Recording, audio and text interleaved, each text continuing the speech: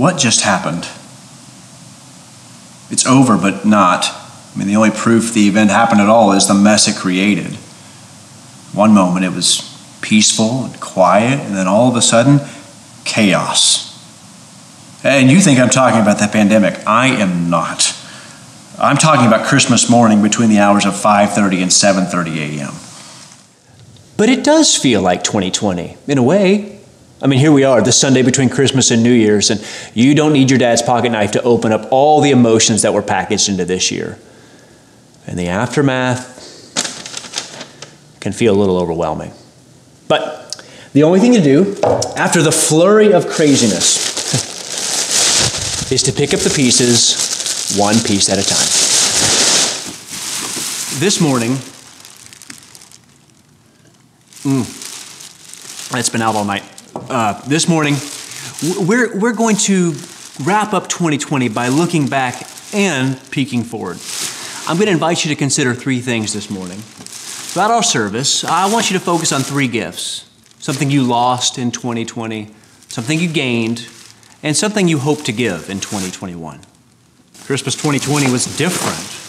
Smaller gatherings and mall Santas behind glass, which maybe we should have been doing all along. But it made me long for the Christmas memories I remember.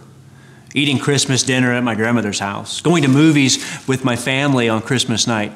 You remember movie theaters? Those were simpler days. Days when the Arby's 5 for $5 deal meant that 5 roast beef sandwiches actually cost $5.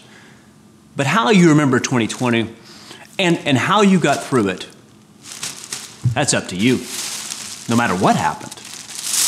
We all changed our routines this year, and here's the CH Kids crew with an encouragement to see the bright side of the year that was canceled.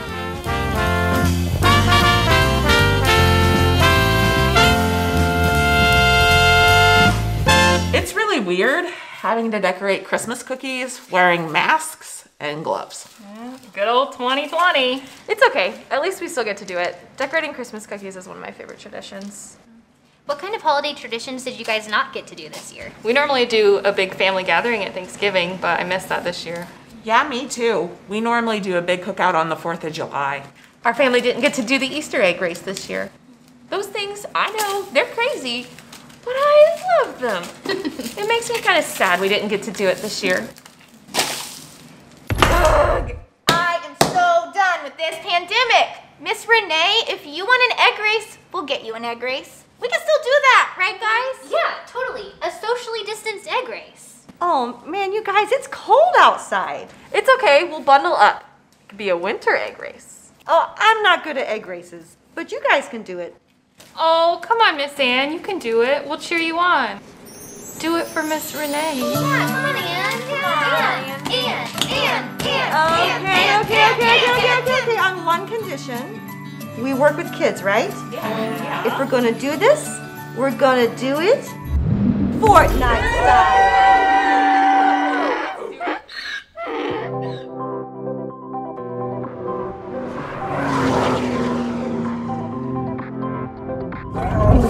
Amber Extras.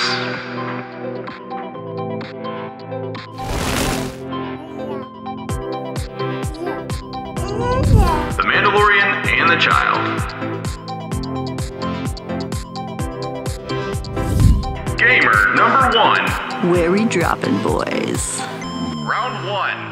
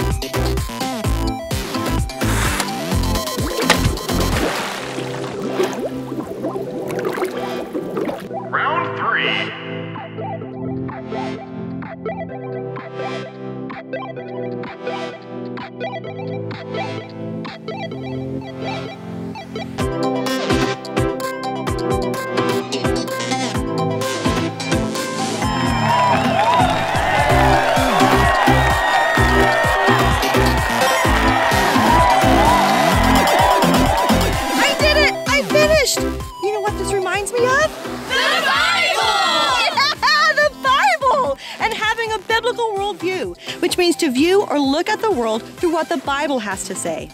I was dropping eggs and they were cracking and splattering everywhere. But then I put an egg into some unpleasant, boiling hot water, but it made it stronger. Sure, the egg still fell and it cracked, but it wasn't destroyed. And that reminds me of what Paul has to say in 2 Corinthians 4 when he talks about hard times. He says that we are pressed on all sides, but not crushed. We are confused, but not in despair. And we feel abandoned, but we're not destroyed. Why would someone have hope in hard times? Because of Jesus. Jesus himself said in John 16:33 that in this world you will have trouble, but take heart, I have overcome the world. We have hope through Jesus. We are guaranteed to have hard times and disappointments. It's part of living in a sinful, broken world. But as disciples and followers of Jesus, we are also guaranteed that he will offer us his strength and his peace. And we can take heart or be encouraged because no matter what we go through, no matter what we face in life, Jesus has overcome it. You know what that makes me want to do? It makes me want to dance. Okay, but on one condition.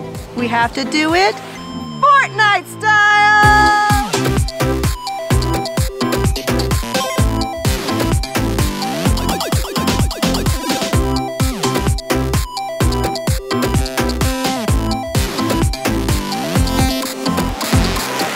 Jesus wasn't lying when he told us that we'd have struggles, but he gave us his presence, which makes it all worth it.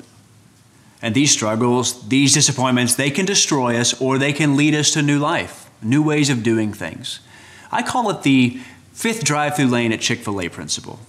When indoor dining is shut down, just annex the northbound lane of Range Line and turn lemons into 8-count nuggets. Now, we're not gathering in person today, but that doesn't mean you can't do some things to make it feel like church. For instance, feel free to slap a barcode on your kid's back and just send them down some random hallway. She'll be fine. We'll take communion later, so now's a good time to get your supplies ready. And if you've been with us in person in the last few months, I know you're going to miss the COVID-proof pre-packaged communion. But here are 3 easy steps to ensure your communion bread tastes the same at home. Step 1, get a sheet of printer paper. Step 2, eat it. There are only 2 steps. Christmas cookies are totally acceptable. Eggnog is not. I'd like to invite you to be a part of the offering this morning. It's not too late to give to One Less Gift, and we want to make sure we reach our $100,000 goal so that we can give grants to all the amazing projects that were part of this year's catalog. You can give to One Less Gift by going to chjoplin.org/donate and by selecting One Less Gift in the drop-down menu. Thanks in advance for contributing to this special compassion projects that will literally help people in our community and all over the world. You can give your regular offering or contribute any year-end gifts online or through the mail. Keep this in mind, year-end giving must be postmarked on or before December 31st, as the church offices will be closed from December 25th, 2020 through January 3rd, 2021. We shift gears this morning and we have a chance to hear from Titus Newman-Swander, who has a message for us on what it means to wrap up 2020 well.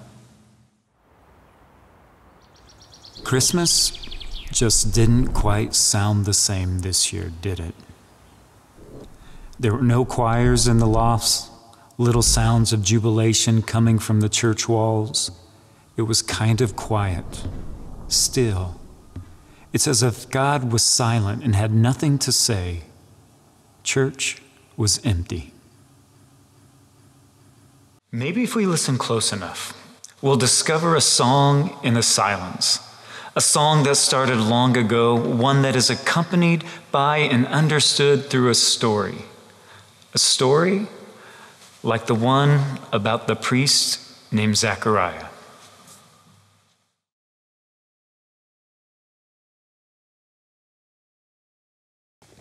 You see, for 400 years God was silent. No prophet came and no scriptures were written. So how was the cosmic silence broken? The receiver of the message was an audience of one, an old, righteous, and childless priest named Zechariah. And it so happened that his name was randomly drawn to burn the incense in the holy place of the temple of God. The privilege was so honored that a priest could only complete the task once in his lifetime. Literally, Zechariah had waited his entire life to complete this act of worship.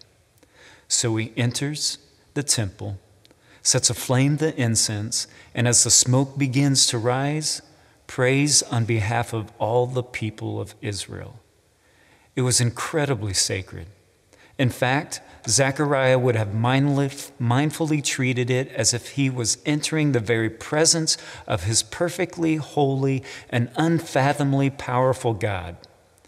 I imagine his hands were trembling and his voice quivering as he prayed. As he finishes, he raises his head, and there an angel stands in the holy place of the temple, ready to reveal a message that has only been whispered in the heavens. Luke does not describe what an angel looked like, but whatever Zechariah saw, he knew he was gazing at a messenger of God. He gasped in terror, perhaps stumbling backwards or even falling to his knees. But the angel doesn't leave him in suspense, but speaks good news, saying, "Do not be afraid, Zechariah. Your prayer has been heard." What prayer? The original language that the gospel writer uses points to the prayer that Zechariah just prayed when he was standing at the altar of incense. The one time in his life that he lifts a prayer on behalf of all Israel in the presence of God. What does he pray? What might you pray right now if you were offering a prayer on behalf of all people? What does the people of Israel most need? What do you most need? As in the days of old, Israel desperately needed salvation, hope, and the promised Messiah to come. The angel's good news continues, so that Zechariah knows that the prayer he just offered will be fulfilled. The angel announces that God will answer another prayer, one that's probably not been prayed by an old priest for quite some time. A prayer that just faded into extinction because all hope had been lost. Your wife Elizabeth will bear you a son, and you are to call him John, which means God is gracious. He will be a joy and delight to you, and many will rejoice because of his birth, for he will be great in the sight of the Lord. He will be filled with the Holy Spirit even before he is born, and he will bring back many of the people of Israel to the Lord their God. And he will go on before the Lord in the spirit and power of Elijah, to turn the hearts of the parents to their children and the disobedient to the wisdom of the righteous, to make ready a people prepared for the Lord. Zechariah is perplexed, astounded, and in disbelief. Which part of the message does he respond to? A son? A child born to him that will be a changer of hearts? God is going to turn Israel's hearts back to him? Fathers and mothers will turn their hearts to their children and their children to their parents? The willfully rebellious will turn to the righteous? And this prophet to come will prepare people for the coming of the Lord? In the short moments after the angel speaks, I wonder what tidal wave of thoughts must have come crashing over his mind. Surely his priestly teaching must have picked up on the echoes of the ancient prophets. I will send my messenger, who will prepare the way before me. Then suddenly the Lord you are seeking will come to his temple, and the messenger of the covenant, whom you desire, will come, says the Lord Almighty. The message overwhelms him, and it is more than he can comprehend. Zechariah blurts out, "How can this be true? I'm an old geezer, and my wife is not far behind me." But Gabriel reminds Zechariah that he is speaking to an angel, and that his very presence is proof that God will do this. But since he asked for a sign, he will get it. "Zechariah," he says, "you will live in silence until the day this takes place." And immediately his hearing is deafened and his tongue muted. So Zechariah returns home. His wife, Elizabeth, does become pregnant. But for over 9 months, and maybe even longer, Zechariah hears and speaks nothing. He lives in the presence of people, yet always remains alone. His only means of communication is by a laborious game of charades or a simple wooden board coated in wax to write a few words down at a time. It's like living in an invisible cell with all his thoughts serving as his cellmates. What would you do? Silence forces us to go to places we often don't afford ourselves to go, making us wade into even our darkest thoughts and feelings. Let me ask, when everything shut down, when many of our jobs were halted, our plans postponed, our sporting events and our movies were all canceled, did you do any thinking? Did you make any changes or struggle with being where you are or even who you are? Silence has a way of shouting and forces us to listen. Well, Zechariah and Elizabeth have a miraculous baby boy, just as Gabriel pronounced. And as was the Jewish custom, they prepared for the covenant of circumcision on the baby's 8th day. Family and friends came to celebrate, and all assumed the child would be named Little Zechariah Jr. But Elizabeth protests and tells them that he should be named John. And Zechariah confirms this, taking out his tablet and writing, "His name is John." And it's at that very moment that his tongue is freed and his ears are opened. And you know what he does to break the 9 months of silence? He starts to sing a song. Surely it's a song formed in Zechariah's silence, as he remembered the words of the Psalms and prophets, as he reflected on God's faithful leading of the people of Israel, and as God was now on the cusp of finally bringing salvation to Israel and the entire world through the Messiah. It was in the silence that Zechariah reflected upon the decades of unanswered prayers for a child, the waiting, the wrestling. But it is in the song that he recites the angel's promises about his son. I believe it is often in our silence that the best songs of our hearts are written, even if we are not yet able to sing them.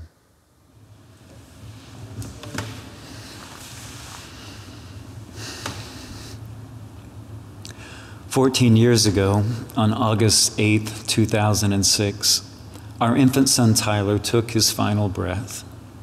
He had an unknown genetic disorder that would not allow him to grow. It was the greatest grief Leslie and I have ever experienced. Many of you also understand and know grief's bottomless depths. We were literally torn apart that day, for what we had always believed about God to be true felt untrue in the pain. What we thought was for sure in our faith became disconnected by despair. God seemed silent to our prayers, and we came to church often feeling numb and indifferent. Then one day, Leslie just stopped singing. The worship, the praises, and the promises felt insincere. Sunday after Sunday, her voice was silent. And when I occasionally glanced over at her during church, I only saw tears. But slowly and gradually, healing began to come. It came through others who had lost a child. It came through a church family that gave Leslie the time and space needed to mend the heart. And it came most assuredly by a God who held fast, taking on our verbal barrage of anger and brokenness and refusing to leave us even when we didn't feel like having him around. Then one Sunday, out of the silence, it came. It was soft, but steady and sure. Leslie was singing, joining in the voices of worship. Praise sprang forth, emerging out of the silence like light piercing through the darkness. Now I couldn't sing or speak, and I just listened and gulped back the sobs. God's gentleness drew us in. His faithfulness proved true, and His grace proved sufficient once again.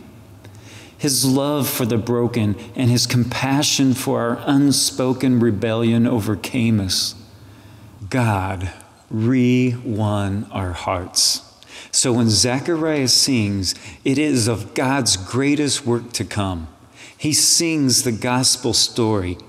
Praise be to the Lord, the God of Israel, because He has come to His people and redeemed them. God has come. He has seen us and will act. God has spoken and His promise will be fulfilled. So, what can we learn from this story and this song?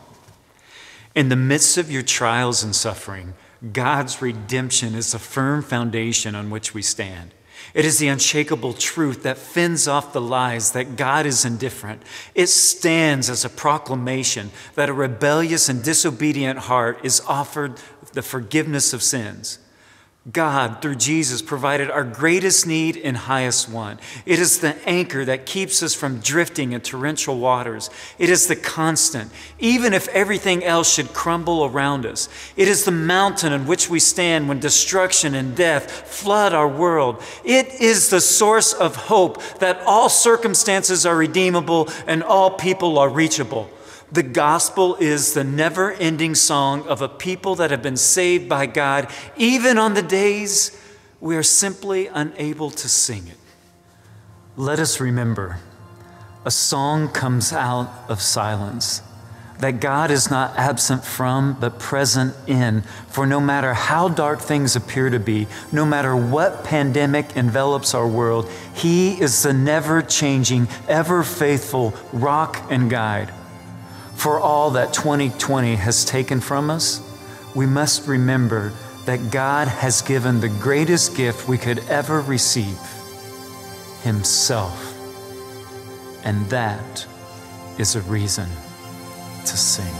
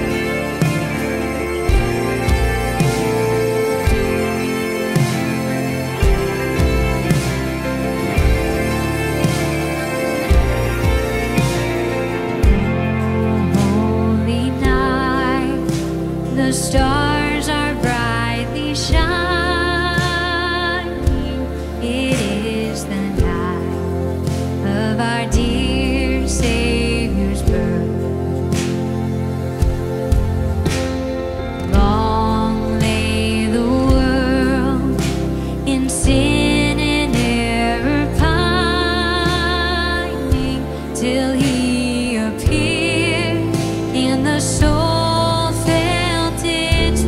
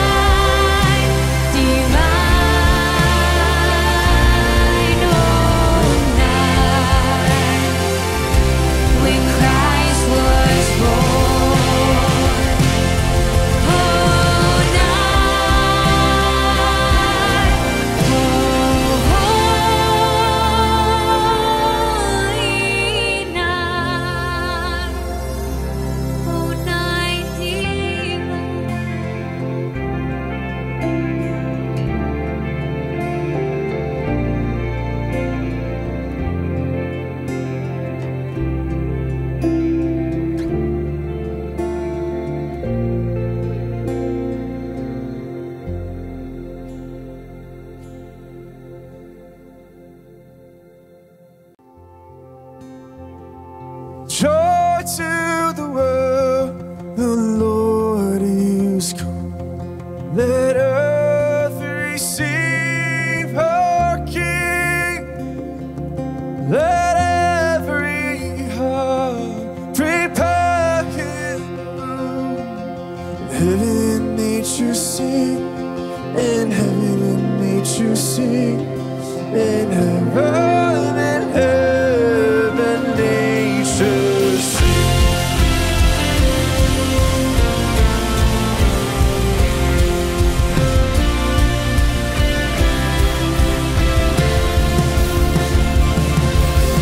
Joy to the earth, the Savior reigns. Let men the songs employ. While fields and floods, rocks, hills and plains, repeat the sounding joy. Repeat the sounding joy. Repeat, repeat the sounding.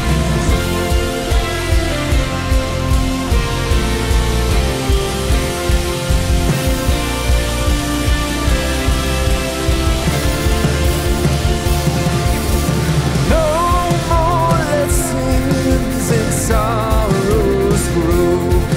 No thorns infest the ground.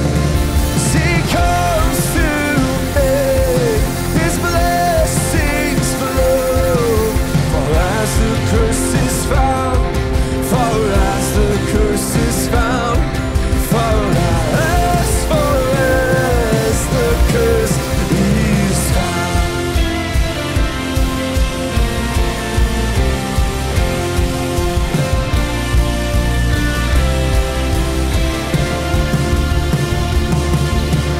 He rules the world with truth and grace, and makes the nations proud.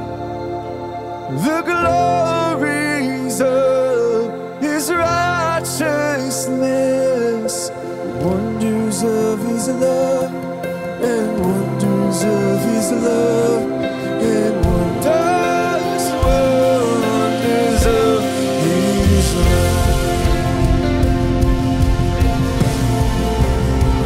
Wonders of Your love, God.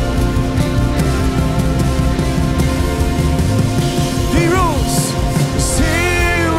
the world with truth and grace, and makes the nations proud.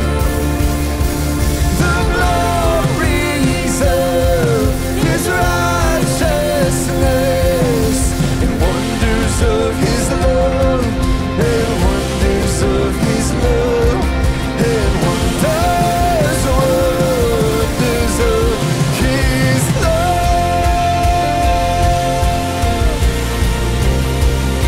Going to love. We sing joy to the world.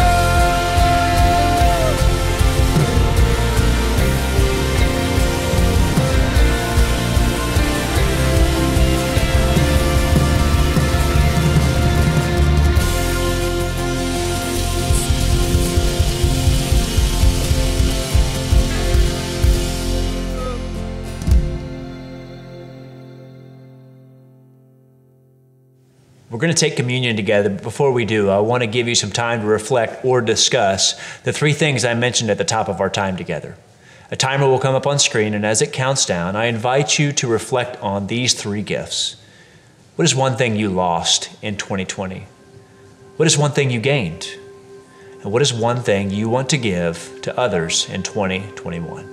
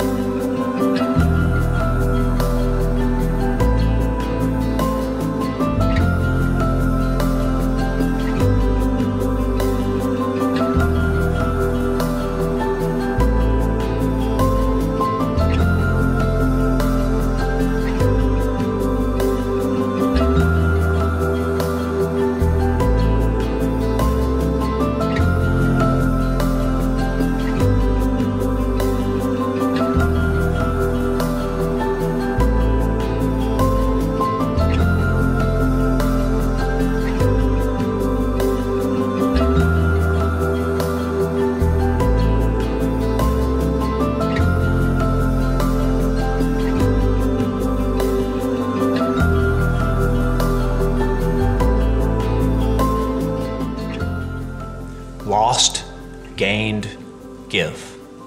3 gifts we all receive. And they're each important, but only because they each culminate in communion. Everything we've ever lost was nailed to the cross, ensuring that the worst thing is never the last thing. 2020 had Sundays too, you know. And everything we've gained, every good and perfect gift, comes from an empty tomb. It comes from a God who coined the word Emmanuel. And the command that the angels gave the shepherds was the same command Jesus gave his disciples. Have peace. Because God is with us, tucked in a manger through a baby and tucked into our chest through the indwelling of the Holy Spirit. And God's economy, I don't know how it works, but even when we lose, we gain. And everything, including 2020, is being made new. And so, communion. Together, even when we're apart. And on the night Jesus was betrayed, he took the bread and he broke it. And he said, "Eat, this is my body, do this in remembrance of me."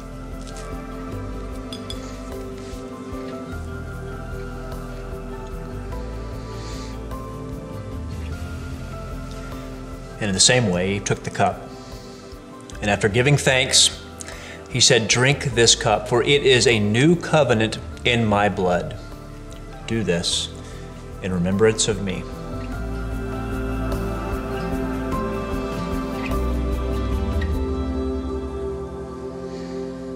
You ready? Let's go. Well, we made it. Not through 2020. We've still got a few days to go there, but I mean through church. And so for all the 3 to 10-year-olds in the room, I want you to know you're done. You can get up. You can go about your business. I don't care what anybody says to you. You are free to go. But now a word for the adults. There's going to be a lot of talk this week about how terrible 2020 was and how it's really just a garbage year, but don't get caught up in the hate. Remember that 2020 counts. You don't get a do-over. If you turn 30 in 2021, you're still going to turn 30 in 2021. The last 365 days, they were yours. My encouragement to you as you look at the next few days of 2020, the last few days of 2020, is to look back and look for the good that was tucked into the corners of a really hard year. And I know that there had to have been some joy, there had to have been some good over the last 365 days. Cling to those moments, and may they somehow propel you into 2021. But for now, that's a wrap.